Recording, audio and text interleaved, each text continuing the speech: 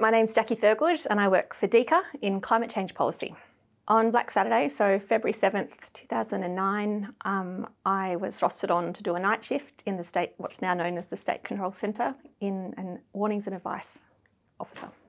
Yeah, so February 7 was a day of dread, actually. It came towards the end of a really heavy fire season. We knew it was going to be really bad.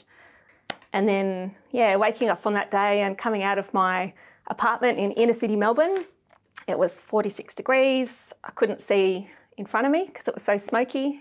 The wind was blowing an absolute gale and I just thought, oh, okay, yeah. So went off to night shift. Working in emergency management is usually pretty orderly. Everybody knows their job and just gets on and does it. And it just felt like it reached a point that day and that night shift, when we kind of all realised we were well outside our lived experience at that point. It was just like the systems and the processes and our experiences had been surpassed. Yeah, it wasn't enough anymore. Probably another memory that really sticks with me of that night was the silence in the room when the police came out to say that they believed the scale of the loss of life was really significant.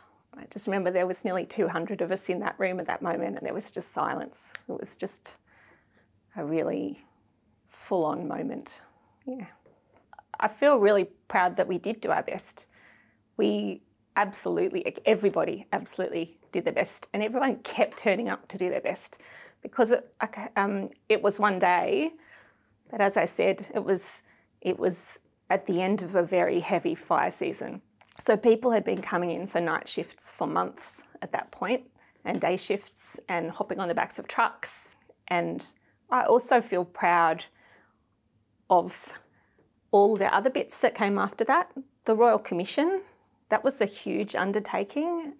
I took a break from work and from emergency management after the Royal Commission. I took a couple of years and I came back, and literally on my first day back after the maternity leave, one of the emails I opened was an email notifying me that I was getting a National Emergency Medal, and I just didn't react very well to that.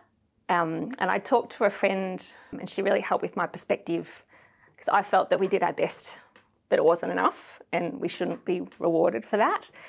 And then I went downstairs and I went for a wander around the State Control Centre, and it was so healing because it was so radically different. Like, we had learnt and we had changed. The priority given to getting actionable information out to communities now, it almost feels on par with getting a truck on the scene.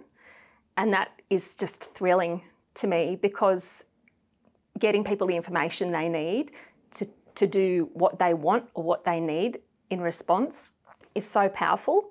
And it just means that the consequences that we saw on February 7th, are so less likely to occur ever again because we learnt and we changed.